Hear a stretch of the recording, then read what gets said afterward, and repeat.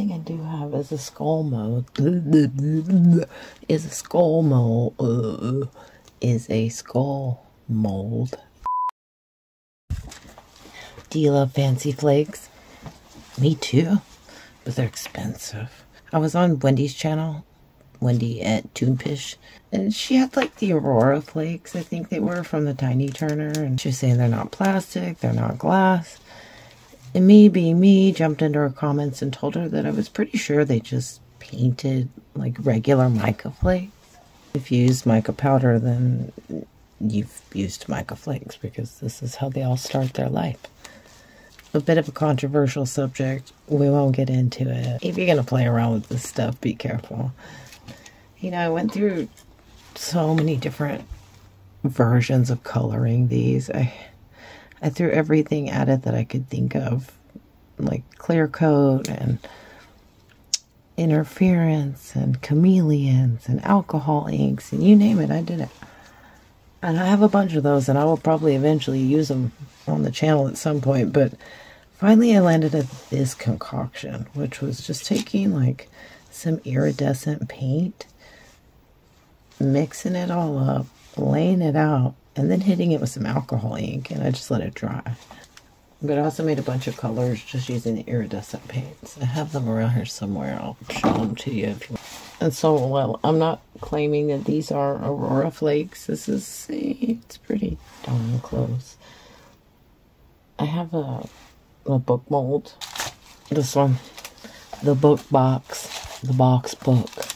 You may have seen it in my other video. You probably didn't. You weren't watching it. But it was pretty fun. I like that one. I still have it. We'll do the book box again, and we'll, I don't know, make it cute. I don't know. I like a keep. I feel like the best thing to do this on is a frog, but I am not doing another frog. I can't. But one thing I do have is a skull mold. Do you know how many times I just had to do a retake on that? For crying out loud. Anyhow, I have a skull mold. And we'll do that one. I think we can get something cool with that, but I have to do it in a few layers because it's too deep. And I don't have any of that deep pouring stuff. Let's get some resin mixed up. We'll just have a play. Alright? Alright. I don't know what happened there. We stopped recording as usual. I don't know if I caught it, but I put some blue and yellow on there. Bubbles. This mold, watch this mold because the bubbles get trapped in the corner. It's a little pain in the ass. See them right there? Boop. I'll burp you. Get out. Get out. With these types of molds, you really do want to make sure you get those bubbles out because it could just ruin the whole thing. Trust me, I know. The skull. We're going to do the skull. We're doing the skull. And we're doing the book, but the skull needs a few layers, so we're gonna just get some in here for now, and then we'll come back later with more. Alright, now, back to this. Okay. Excuse my voice, I'm a little raspy. I went to a concert the other night, and I was woo-wooing. Because, you know, it's my favorite band. And contrary to what you may think, it wasn't Taylor Swift. I wish. No, it's my favorite band, which is Counting Crows, which I may have mentioned. Or not. I don't know. You know, I've made enough videos at this point that I'm starting to forget what I've said in my videos. Somebody left a comment and they said, that thing you said at the end, I really needed to hear that. And I'm like, huh? You really have to, like, give yourself permission to fail. To quote Miss Taylor Swift. That's how we grow, right? That's how we get better. I had no clue. Just no clue. I had to go back and watch it. And then, of course, you go back and watch your old videos and it's cringe time. Yeah, cringe city. Of course, I kind of cringe when I watch my new videos too, but yeah. What you can do? What you can do? Oh, that's green. Oh, well, anyway. Close enough.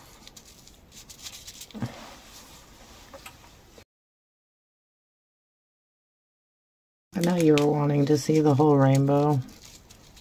We could potentially do that in the little skull dude. It's be hard, but I could do it. I'll do it. I'll do it.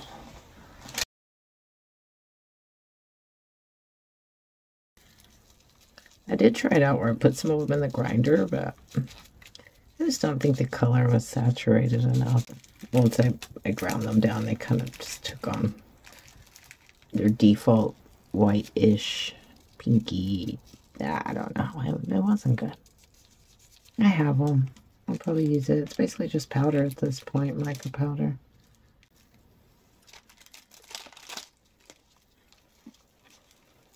I wonder if any of these are going to sink. Maybe I should push some of them down. I think I should. I probably should, huh? We will. We'll push some of them down. Don't worry. I really should plan these things out better, but you know, once I start thinking about it, I go in so many different directions that I can't land. Like, I've got to just sit down and start shoving stuff in, because I'll never land.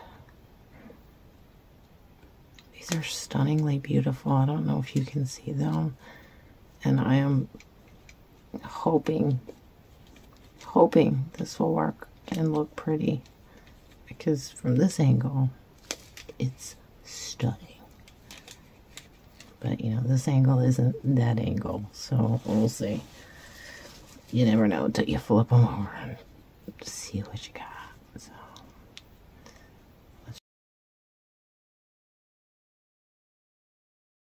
this whole video idea has been an adventure, I'm gonna tell you. You may have seen the short that I ran recently, Abandoned Projects, I called it. It's basically all my test runs for the flakes. And, you know, the flakes were fine. It was the molds. The molds were not fine. Look at the back side of them. Isn't it crazy looking?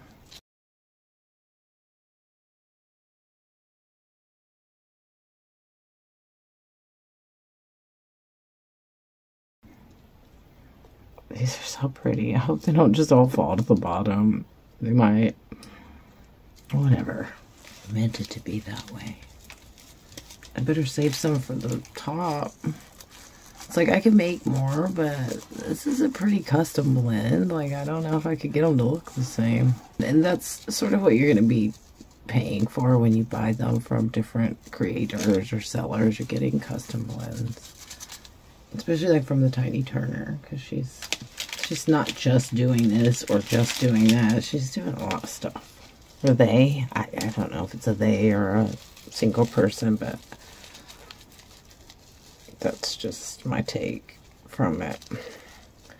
What I know about, funny enough, the cosmetics industry, which runs pretty parallel. You know what they say, same shit, different pile. Yeah, that's how it is. This thing's kind of warped. You see that? I'm gonna have to like push this bad boy in and just keep it there while it cures.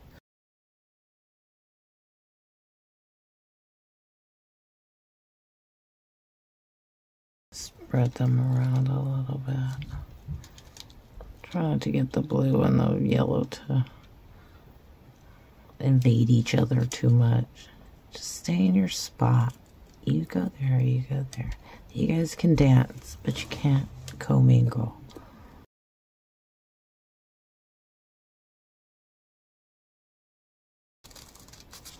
And just so we know, like, that little thing of mica flakes costs, like, I bought like a big jar of it. I don't have it around here, but I had a big jar of it. It was like $10. Of course, I found it cheaper in bags, so I did that, because, you know, I'm cheap.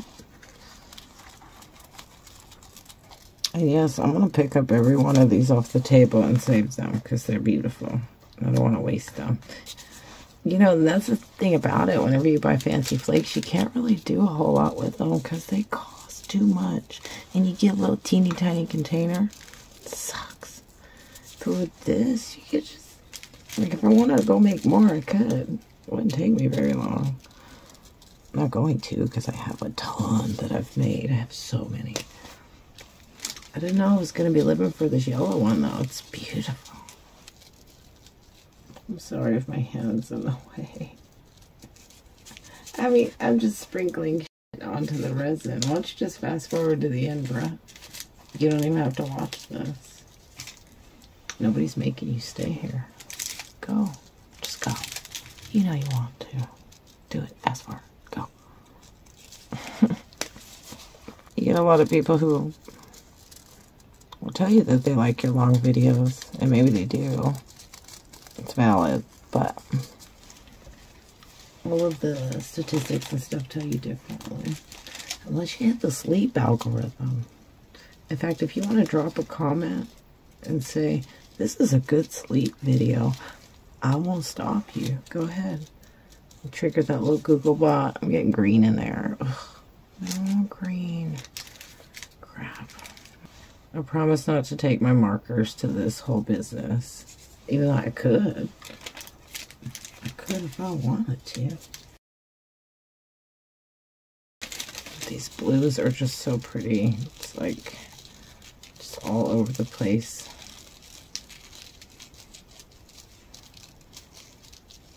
And the thing to keep in mind is that I use like an iridescent paint with these, and so it's kind of what's giving them like the color shift. I don't know if you can see the color shift, but they definitely have one.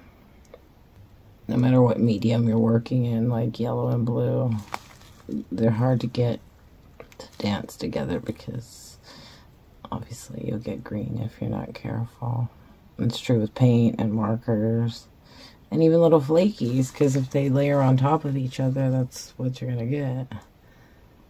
This makes it a little bit easier to control that, but and hey, nothing wrong with green. I love green. My fingers are getting all sticky. Oh, that's not good. I need to hose off. That's purple. That's purple. I don't think that's good. Big old blob of purple in the middle. Okay, purple. You're dejected. Yeah, let's just push purple into the yeah, there we go. Stick it in the rim. Like a little Easter egg. Like a Taylor Swift song. Okay. Oh, we don't got no bubbles in there. I feel like we're gonna have a ton of bubbles in there. I need to go get my torch. I've exhausted the yellow, so that's it. That's it. It's gonna have to be good enough. Let's leave that. We'll leave the skull. I'm gonna let this cure. I'm gonna shove it up against my thing over here so it doesn't get all warped. Alright. That should be good. Alright. We'll be back. Okay, it's been a couple hours. I want to get down the second layer of resin before that completely cures. Otherwise it'll cause one of those weird lines. We don't need a weird line.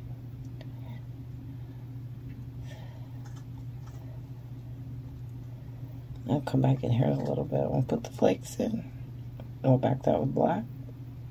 And that should do it. Alright, we'll be back. Let's do a rainbow. I think what I'm going to do is just put some UV down.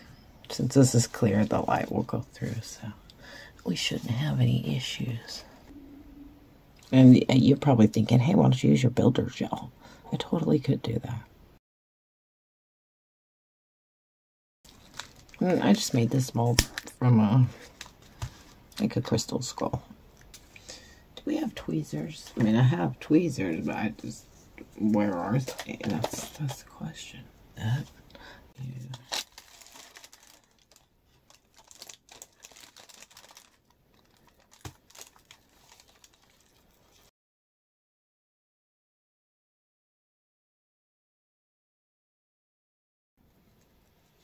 I probably shouldn't be using such big chunks of the flakes, but you know. I'm lazy. We've been through this. You know this. I know this. It is what it is.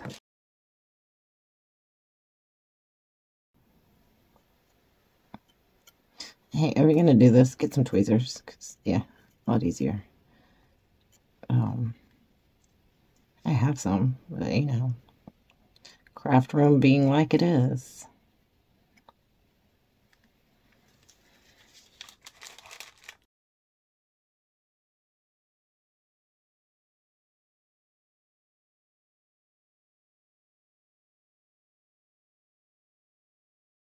Oh, these are so pretty. I can't stop saying how pretty they are because they are stunning.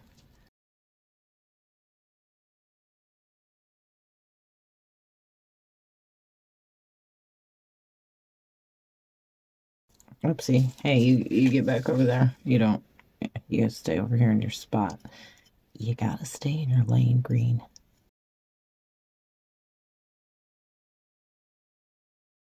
I love rainbows. Do you love rainbows? I see we got a little gap right there, huh? I don't think it's gonna matter much. Gaps, like this is all just gonna shine up from the bottom. But I'll come fill it in with some stuff later. We're just gonna get her done and then move on. You don't have too much yellow, so we're gonna have to have kind of an orangey yellow. I used all my yellow in a different project. Oh no, I mean, I used all my yellow in the book. Ugh.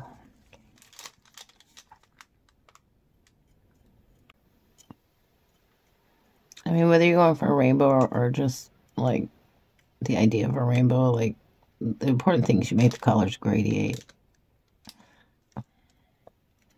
If you go put colors together that aren't, you know, neighborly, then you sort of just get a jumbled color look and not a rainbow. It's not a rainbow, I'm sorry. And there's probably going to be people to come along and tell me this isn't a rainbow, to which I will tell you, I know.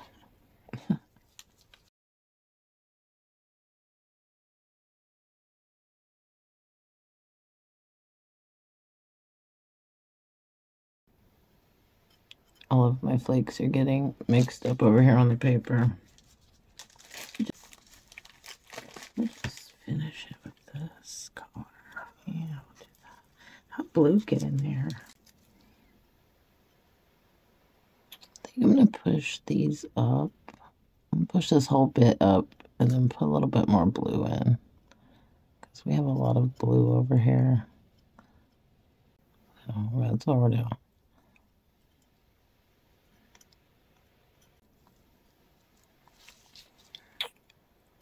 That was supposed to be a lighter green, but whatever. The colors are getting too mixed up.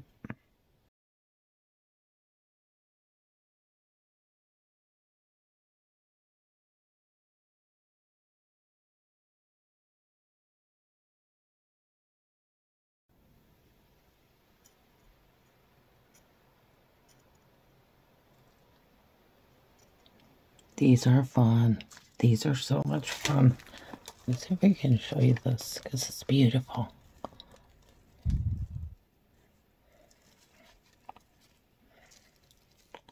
See a few gaps that I've missed, so I'm probably going to just hold it up to the light and come and fill them in, but we'll do this and we'll finish the book and we'll do some stuff. It'll be good. All right. Okay, we're back. I got some black mixed up. Just going to top this bad boy off and call this one a wrap. This guy off to the side. It's funny because I made that mold on a not level table. If I fill it on this same not level table, it all, you know, balances out. Good stuff. Get our black on here. Hopefully I have enough for the lid.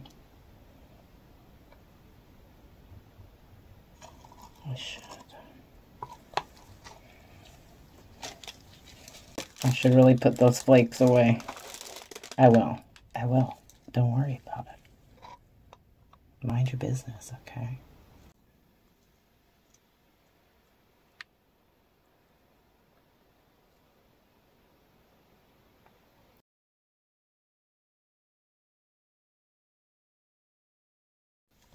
Okay, we're back. I went ahead and mixed all these up. I'll save them for a future project. The pictures don't really do these justice. They have a beautiful color shift to them.